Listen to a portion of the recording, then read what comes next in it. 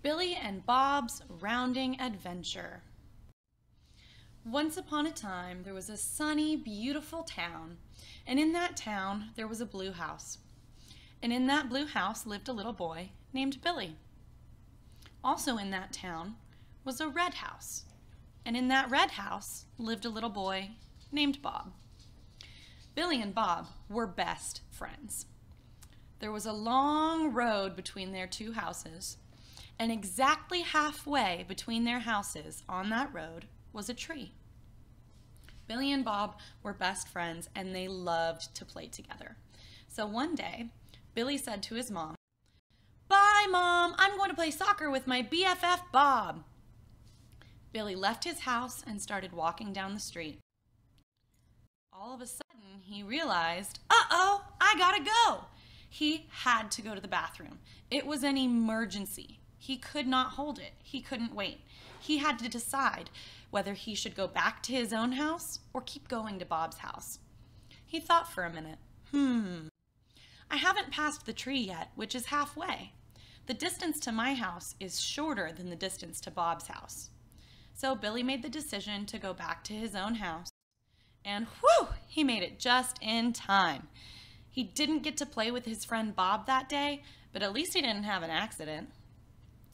The next day, Billy woke up and he decided to try again. So he said to his mom, "Bye, Mom, I'm going to play soccer with my BFF Bob." So Billy decided to leave his house, walk down the road just like he did yesterday. He was walking until he realized, uh-oh, I gotta go. He was going to have to go to the bathroom again. He couldn't hold it. It was an emergency. He had to decide whether he should go back to his own house or on to Bob's house.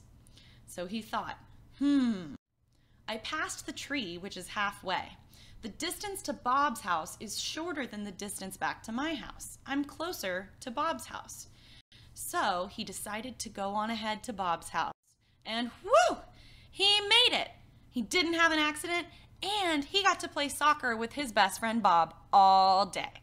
What a great day. The next day, Billy woke up, and he decided that it was such a great day yesterday playing with his friend Bob that he wanted to do it again. So he woke up and he said to his mom, "Bye, Mom, I'm going to play soccer with my BFF Bob." He walked down the street until, uh-oh, he had to go. You would think Billy would learn his lesson by now and start to go to the bathroom before he left the house, but he just hadn't figured that out yet. So he realized he had to go, and he was exactly halfway at the tree. He thought to himself, I'm halfway between each house. It's the same distance back to my house as it is to Bob's house.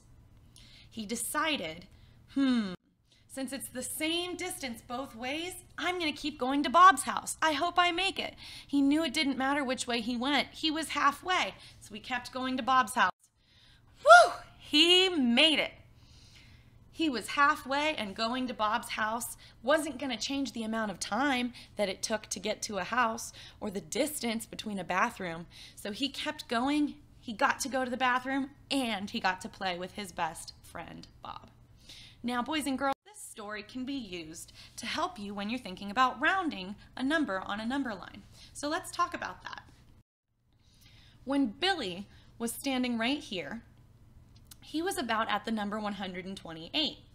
We can think of his house as the number 100 and Bob's house as the number 200. If I'm trying to round 128 to the nearest 100, 100, or 200, I need to think about what's halfway. Well, halfway between 100 and 200 is the tree, 150. Since Billy hasn't reached halfway yet, he hasn't gotten to 150, he's going to go back or round down to 100 because he's not halfway. You're closer to 100 when you're at 128. When Billy was right here at the number line, we can think of him as being at about 172. He's still between the two multiples of 100, 100, and 200. But the tree, halfway, 150, is smaller than his number, 172. He is past halfway, so he is closer to 200. He's closer to Bob's house. So you would round up to 200 because you're past halfway. You're closer to 200. When Billy is exactly at the tree, he's at 150.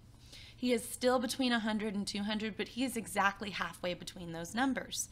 So when you're exactly halfway between two multiples, you round up to 200 because it's the same distance between each house. So we round up. He wants to go play with his friend Bob, so when you're halfway, you round up and you get to Bob's house.